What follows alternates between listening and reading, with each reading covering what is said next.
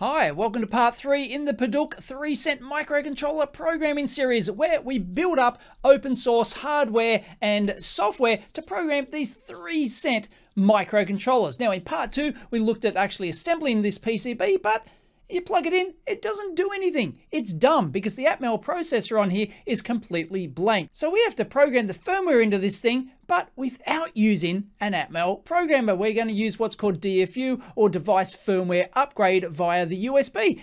And it sounds easy, but there's a few traps for young players. Let's go. Okay, we've got our board assembled, and yes, I do have a little SO8 SMD adapter for that. I actually did have one. You can see a little SO8 chip in there at the moment. Just happened to have one of those lying around. I forgot to order one, but I did actually have one. So no wuckers. I could have just bodged in an SMD adapter board anyway. Anyway, doesn't matter. What we want to do now is actually program the STM32 micro on this thing, which is an STM32F072 C8T6 for those playing along at home. And if you actually plug this in, it's not going to do anything because it's not programmed. There's no in Windows to tell you that this thing's actually plugged in, because it's not. Well, it's not doing anything. So the first thing we want to do is actually measure the voltage regulator on here, because we do have a 3.3 volt voltage regulator. So we just want to measure across one of these bypass caps here, just, you know, surrounding the micro, just to make sure we get 3.3 volts. So I can't easily put this on screen, so you have to trust me. I'm probing it. Yep, minus 3.3 volts because I had my probes backwards. But yeah, so we've got 3.3 volts. So there's 3.3 volts going to the micro. Now, we can't actually measure this other stuff down here, like 6.6 and 13 volts programming. These are the programming, these are the VDD and the programming voltages down here that go off to the micro, because these need to be enabled and things like that. Now, programmer, I don't know, we could try, but it doesn't matter. We can do that later.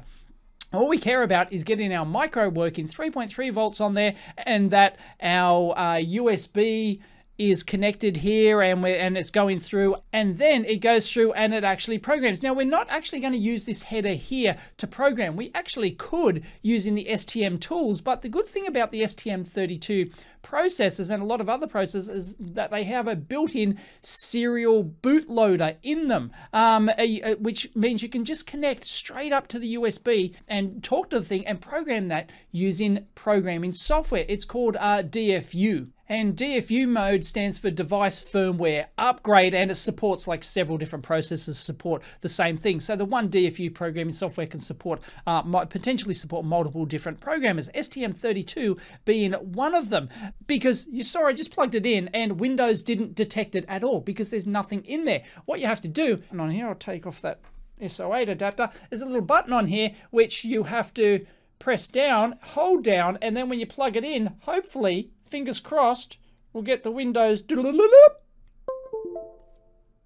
it is. Hopefully you heard that. If we go over to Device Manager, and there it is. Other devices, STM32 bootloader. Winner, winner, chicken dinner. That means, whoa, it's gone.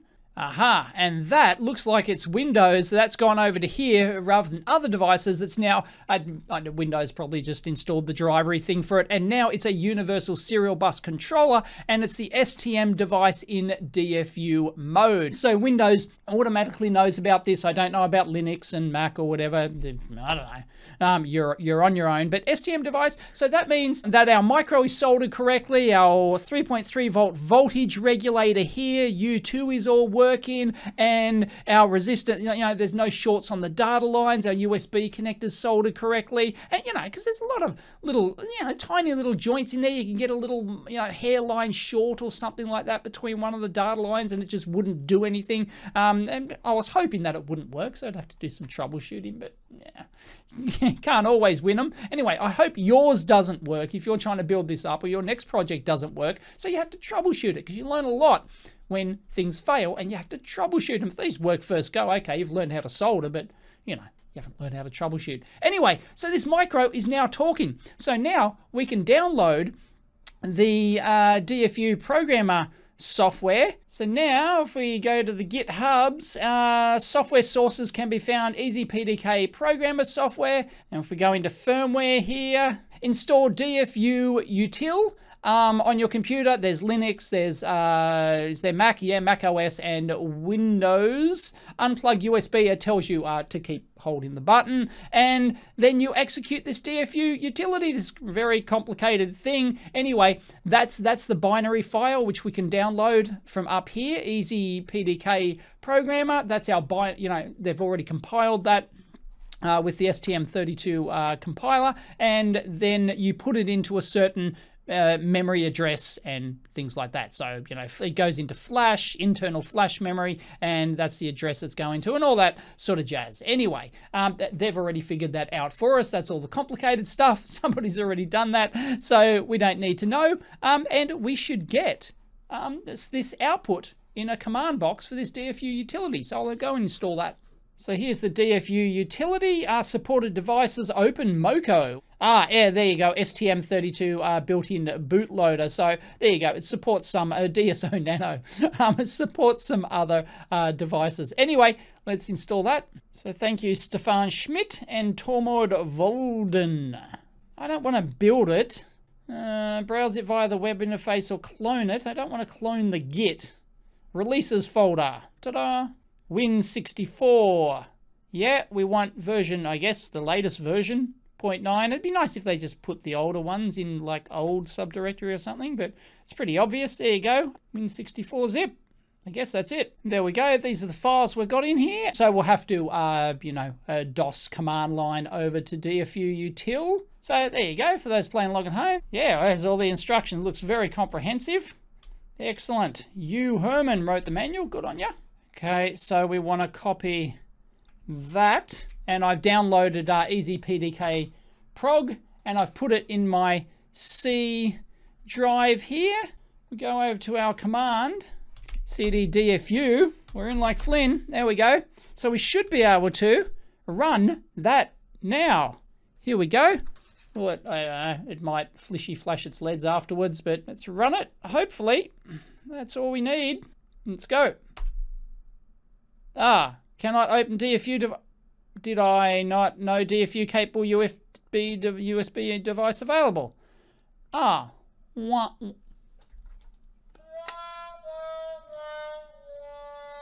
Right, is there something wrong with this address? Maybe this address isn't correct. I don't know, I haven't used this before. Yeah, it cannot find the device. So do this again. When in doubt, turn it off and on again. Aha, is it something to do with this? Like port 9 hub 01? Do I have to change that? Maybe, I don't know. So yeah, there it is. There's the 0483 and PID DF11. It's got the other stuff in front of it, vid underscore, and it's got the and PID, but I assume that that's what you do. Anyway, that seems right. Let's try it one more time. No. Oh, everyone's probably screaming at me, but sorry, this is like the first time I've used this. So yeah, I don't know how this addressing actually works, but the device is there. It's in Windows. You saw it. It had the same numbers at least. So I assume the error's in here. It says the device, so that even though the address is correct, it was not migrated due to partial or ambiguous match. So on Windows, you have to register the device with the WinUSB driver. libusb-k, please see a wiki for more details. Okay. If your target device is not HRD, you must install a driver before you can communicate with it using libusb. Currently, this means installing one of Microsoft's WinUSB lib drivers. Okay. No worries. The most common version of Zadig. I think I've done this. I think I've done this for something before. Yeah, I've certainly done this before for a couple of things. I think it was for one of those USB RF dongle things. They're not going to make this easy for you, are they? Maybe it would have been easier to actually go in and program it via the header, perhaps. Use it, but then you've got to have a programmer, whereas this, you don't actually need an STM programmer. They're very cheap. You can buy them for like $5 or $10 on eBay. It's just an extra thing you got to have. This is how you do it without any programming hardware at all, which is cool. All right, so I've downloaded Zadig. It's been updated very recently, which is great. Driver, I don't know if I need that, do I? There's nothing there. Install Win C. Okay, I guess in WinUSB, the latest version, I guess. No, it's not going to let me. No, there it goes. Gotta wait. Impatient Dave. See, you know, it's these things that make it, like, really tricky to do that. Like, if you do this all the time, you probably already have this installed and it would have just worked. And like, yeah, do that all the time. No worries. You know, 2-second job. In fact, like, I thought that it would be a very quick job to do this, but, you know, the drive was successfully installed. Thank you. Do I have to reboot? Actually, go over to our device manager. Let's have a look at the properties. Device is working properly. Events was not migrated due to partial or ambiguous match. Same thing. But I'll give her a burl anyway. Nah, still can't find it. So, okay, going back to here, it's going currently supports WinUSB and HID drivers for generic USD devices as well as the libUSB Win32 and libUSB-K drivers. So we've installed WinUSB and it doesn't work. So maybe one of these other ones might work. You know, my eyes are starting to roll in my head. Which provides new set API for Windows. God, you know, like, makes sense to people who know, right? But if you just want to program your little widgety thing, whew. So I reached out to the Twitterverse with this error message, like, is this not migrated due to partial or ambiguous match? Does that have something to do with it? Or is it something else? And you know you're deep in the Windows shit where not even barnacles can help you out. That's a new one for me, Davey, and I worked at Microsoft for 15 years as a developer on Windows. Murphy gets me every time, so yep, this could take a while. So let's go back to Zadig here, and although there's no devices showing up here, if you go up here and you go list all devices, ta-da, it pops up. Why it doesn't, like, just, why would you not do that? I don't know. Anyway, so let's try reinstalling the driver STM32 Bootloader. There it is. So let's change that driver, the ST tub, and that is actually a thing, because if you go over to here like this, and you go back into here, you'll go into here, ST tub 30, there it is, device started. So this device not migrated, that was a red herring, because that was like the first thing, and looks like it went through a sequence, and it's installed this ST tub 30, whatever that is, I got no idea. So it's, the service is ST tub 30, so we want to replace that service with Win30, with the WinUSB driver. And there it is, 0483DF11. Bingo. Replace driver. Here it goes, here it goes, here it goes. Here it goes. Ta-da! And, oh, okay. Devices. There you go. It went from a controller to a device. Aha! That's looking promising.